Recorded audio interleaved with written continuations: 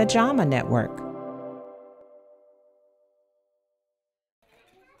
When preschool children experience repeated lower respiratory infections, it's much more than just a simple cold. Well, lower respiratory tract illness is a cold that ends up going to the chest and that causes substantial coughing, wheezing, shortness of breath. The usual treatment often includes steroids like prednisone. We want to provide a safe alternative that allows these children to experience fewer episodes. Dr. Leonard Becarier from Washington University in St. Louis and co-authors studied more than 600 children from 1 to 6 years old with a history of repeated episodes of severe respiratory illness.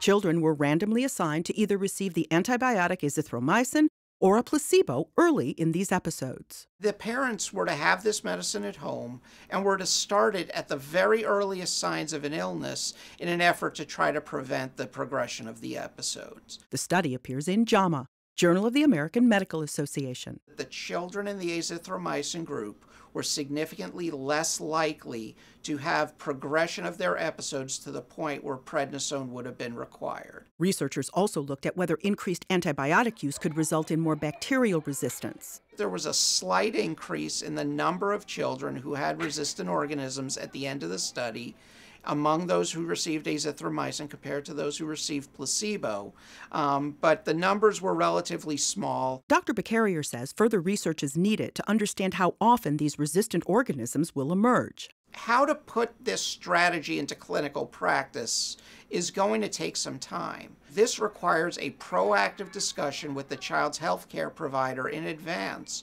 so that if this strategy is to be undertaken, it is available at home with the parent well instructed as to the earliest signs of illness and knows when to start this. Catherine Dolph, TheJAMAReport.